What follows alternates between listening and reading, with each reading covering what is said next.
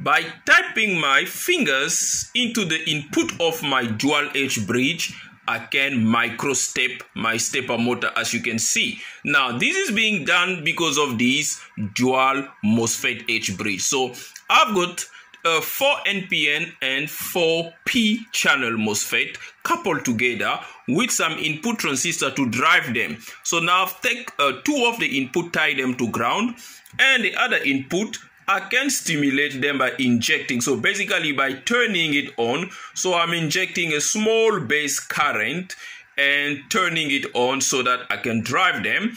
And as a result, you can see I'm micro-stepping. Now, well, unfortunately, my finger cannot do this forever. So what I need an Arduino code to basically do this for me, so I can achieve micro-stepping with the edge